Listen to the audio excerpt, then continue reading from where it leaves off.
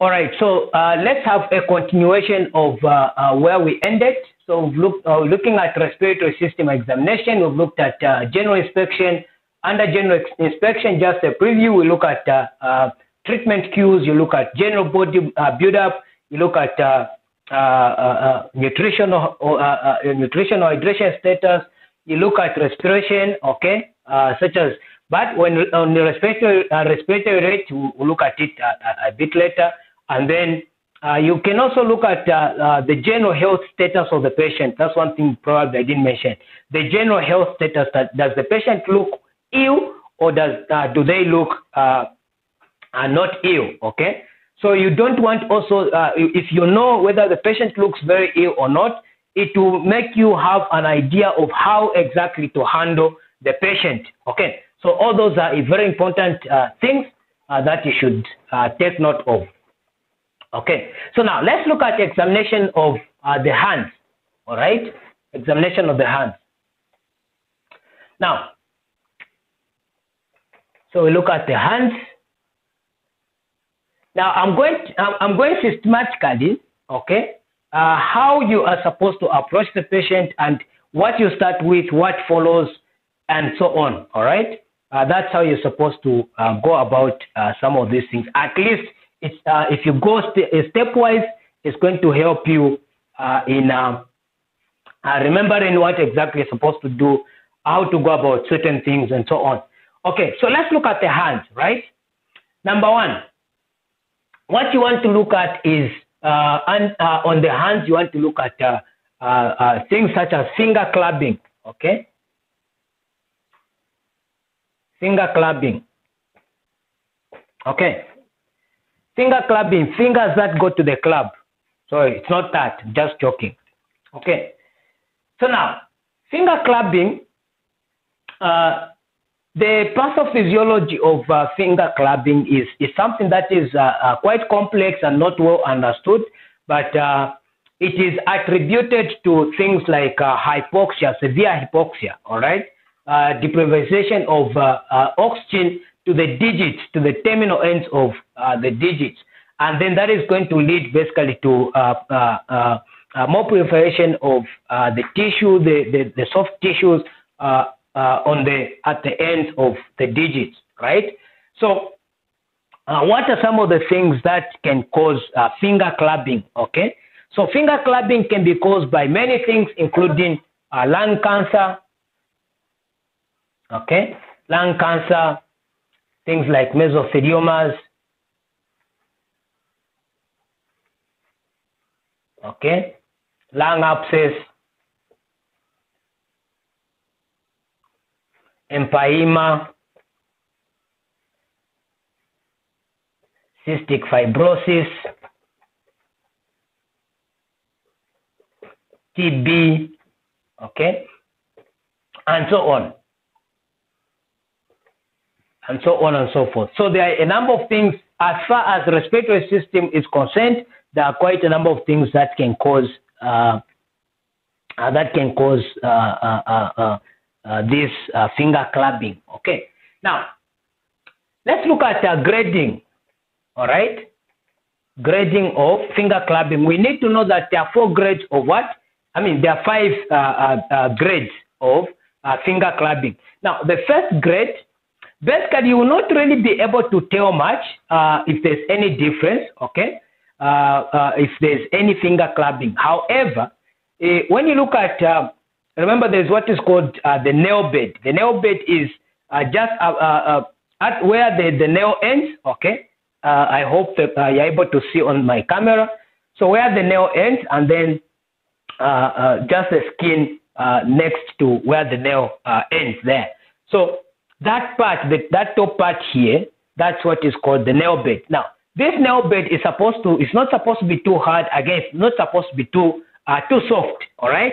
Now, if it becomes too soft and there's increased fluctuation of that part, okay, such that if you're doing like that, then there's increased fluctuation, then we say that is finger clubbing grade 1, okay? Now, I really wish that there was someone here that I could demonstrate that on.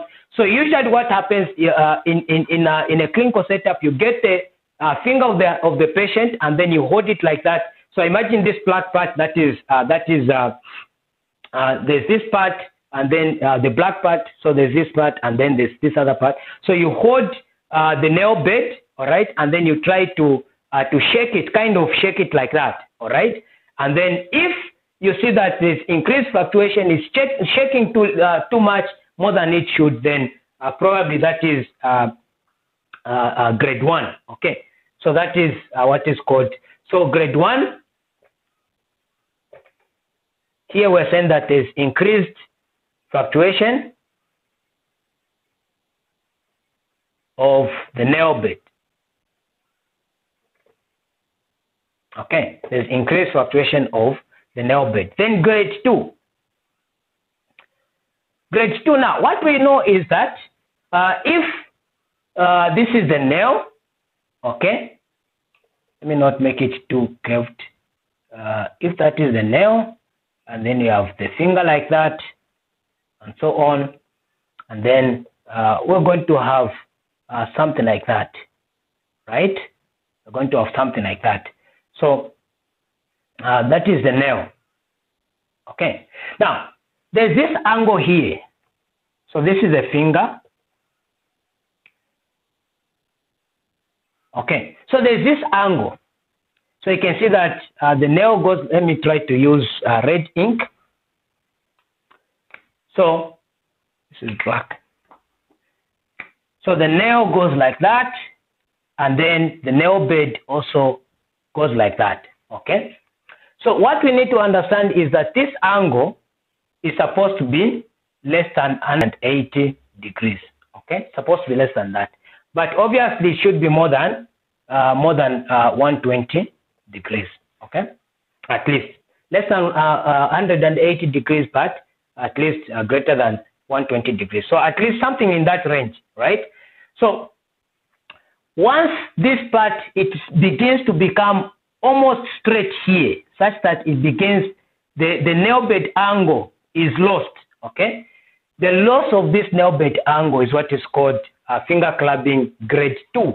Okay, so you find that if you look at this part, so how do you check that? You just look at the finger of the patient, and then you're going to see that it's almost flat there. This nail bed angle is no longer there. So that is what is called finger clubbing grade 2. Okay, so loss of nail bed angle is what is called finger clubbing grade 2.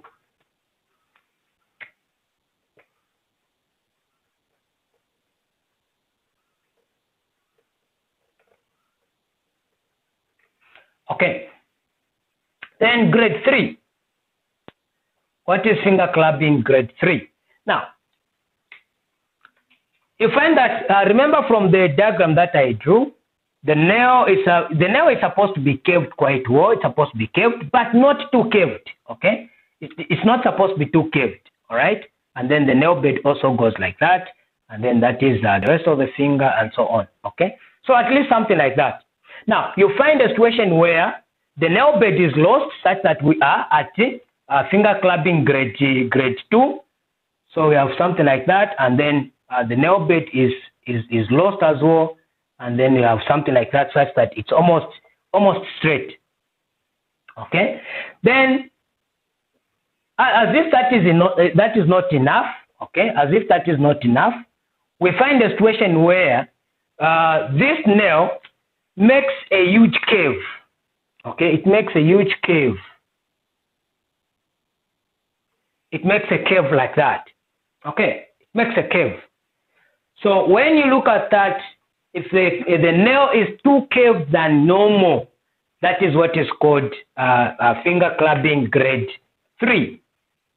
Okay, increased curvature of the nail. Increased curvature. So in grade 3 we have increased curvature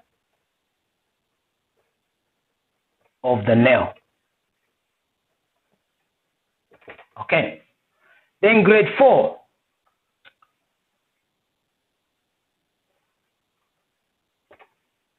Okay, so grade 4, what does it mean? Grade 4, it means that there's a lot of soft tissue on the tips of the fingers. There's a lot of soft tissue such that it becomes bulged. It's bulging, right? As if it's swollen, as if the fingers are swollen. Okay, and that is that appearance is described as what? As in drumstick. Okay, drumstick appearance. Okay, appearance of the nails. I mean of the fingers.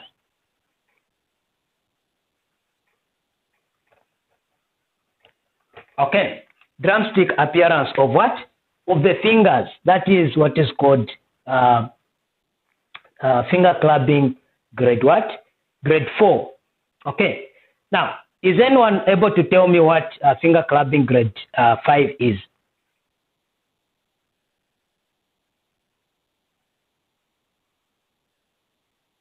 Anyone?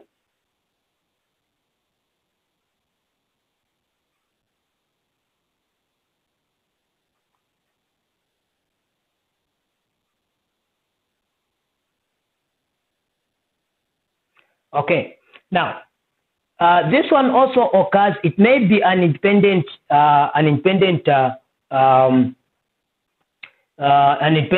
pathology, especially in musculoskeletal system. Okay, where you find that on the wrist here. Okay, you find that it becomes tender. Okay, it becomes swollen and tender. Okay, so that is where you find. So even when you are examining, okay, when you're examining the patient, you look for all those other things, and then you also check on the wrist there. You find that it's tender and kind of swollen. Then you're going to probably know that there is finger clubbing grade what? Grade 5. Okay. Now that is called. Let me try to raise on top here.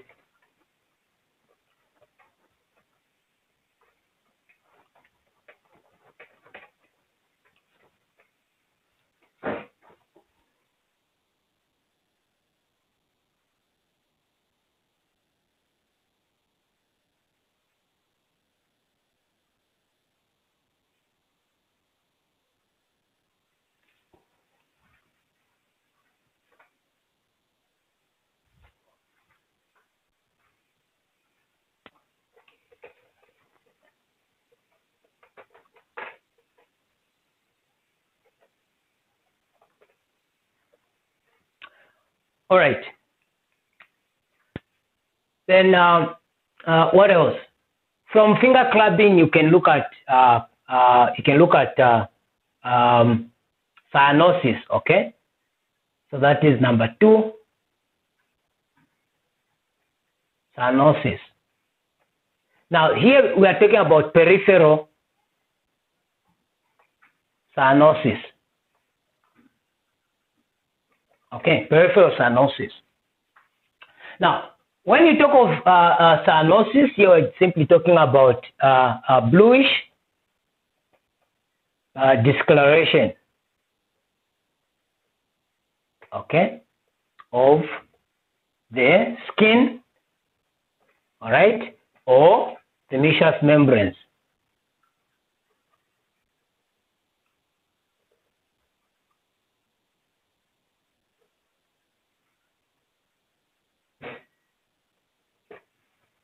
Okay, bluish discoloration of the skin or the mucous membranes. Now, what are the causes of cyanosis? Now, one of the causes of cyanosis is any cause that is of peripheral cyanosis, any cause of central cyanosis. Okay, and here most of the times you look at CVS problems and CNS problems. Okay, most of the times when you're talking about central cyanosis, CVS, and however, what else can cause peripheral cyanosis? Okay, usually when you have that cyanosis, it simply means there is hypoperfusion. Okay, there's hypoperfusion of the peripheries, in this case of the digits. Okay, there's hypoperfusion. Now this can happen in cold weather. Okay, in cold weather, or anything else that is causing vasoconstriction. Okay, anything that is causing vasoconstriction can also cause this. Then also in severe hemorrhage. Okay, severe hemorrhage, you can also find this cyanosis. Okay, then from there, other than cyanosis, you can also look at number 3. You can look at temperature. Okay, you can look at temperature. So you feel the hands of the patient. All right, you feel the hands of the patient, not just one, but both of them.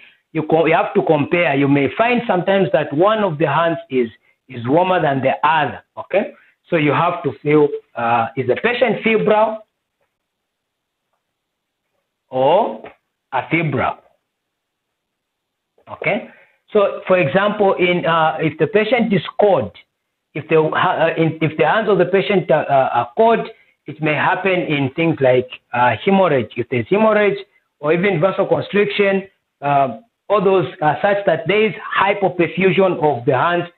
Anything that is causing hypoperfusion can cause the hands of the patient to be quite cold.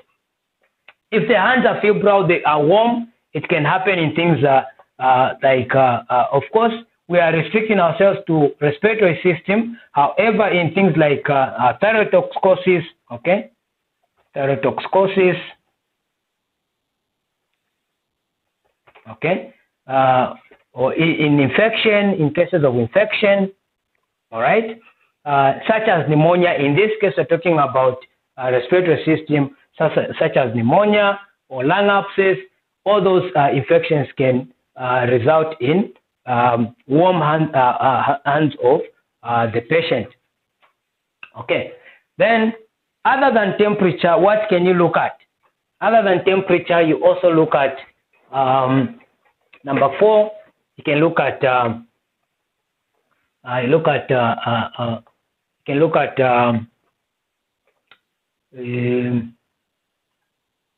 pulse. Okay, you look at pulse. Now, when you're looking at pulse, we'll discuss this better, probably as an independent topic on its own, or under the cardiovascular system. Okay. However, under pulse, you look at the rate. Okay, you look at the rate, and as you are doing this, as you are checking the pulse. Now, remember, here talking about radial pulse. By the way, it's radial pulse. As you are checking the pulse, at the same time, you can also count the respiratory rate. Okay, respiratory rate. Now, pulse, you look at the rate, which is supposed to be between 60 to 100 beats per minute. All right. Then respiratory rate, it varies from about 12 to around 16 beats per minute, breaths per minute. Depending on also the sex, okay, and the age of the patient. But in those ranges, that's where you find respiratory rate. So as you are checking your pulse, probably at the same time, you can also check the respiratory rate, okay? So you're looking at the rate, you also look at the volume, okay? You look at the character, okay? Those are some of the things that you look at under pulse. Now, like I mentioned, we're going to discuss a bit more details about pulse and what are some of the abnormalities that we can look at when you're looking at pulse. Okay, so going to look at all those further under cardiovascular system. Okay, then other than that, other than this, you can also look at this is number 5. You can look at pallor. Okay, when you look at pallor, here simply talking about the hands becoming whitish, as if there's no blood, okay? As if there's no blood. So here, what can cause pallor? Obviously, anemia, all right? Anemia is the commonest cause of pallor, okay? It's the commonest cause of pallor.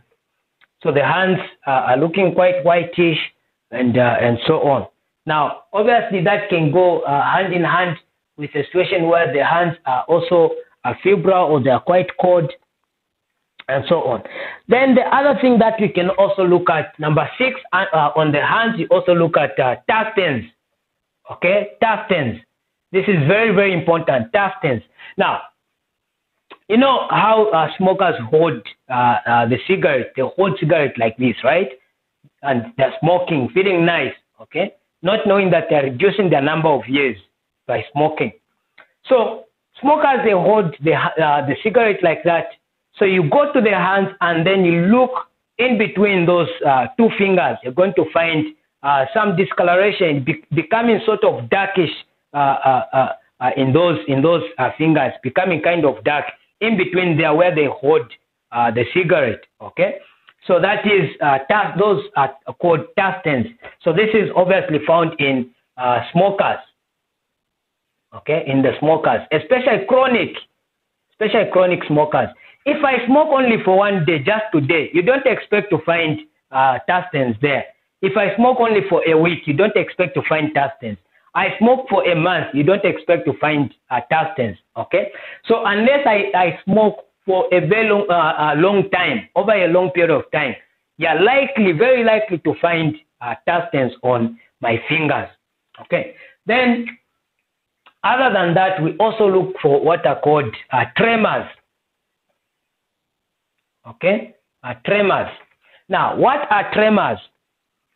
Now, a tremor is simply sort of failure to hold a tone, okay? Failure to hold a tone. Now, there are 4 types, basically 4 types of tremors, but for the purposes of this discussion under respiratory examination, we're going to look at 2 types of tremors, okay? Now, we have what are called fine tremors, okay? Fine tremors, what you do is you tell the patient to stretch forth their hands like that. They stretch forth their hands, and then you observe. All right. Now, fine tremors, what is going to happen is that, especially if you observe over a period of about 1 minute or so, you find that they're going to start shaking like that. They'll be shaking. Okay. So those are called fine tremors. Sometimes what may also be preferred is, let me just try to look for a piece of paper. Let's see if I have something that we can use. Okay, great. Sometimes what can also be done, what you can also prefer, you get a piece of paper, let's say plain paper, and then you put on top of their hands so that you're able to observe nicely. Okay, I hope I'm not having fine tremors. So you will find that they'll start shaking like that. Okay, they'll start shaking. Those are called fine tremors. So, we have what are called fine tremors. All right. Now, these fine tremors are found in a situation where someone is taking beta agonists, okay, such as salbutamol.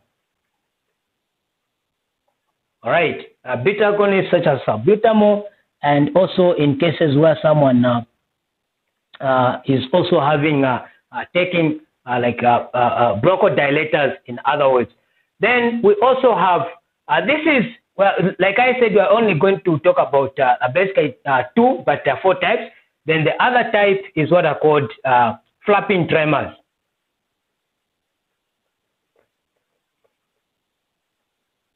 Okay, flapping tremors, what you do, you tell the patient to stretch their hands, okay, and then they make an angle like that. All right. So they do something like that, and then you observe the patient over a period of maybe 1 minute or 2 minutes or probably 3 minutes. You may be able to observe. Now, what is going to start happening is you're going to see as if the patient wants to become a bird.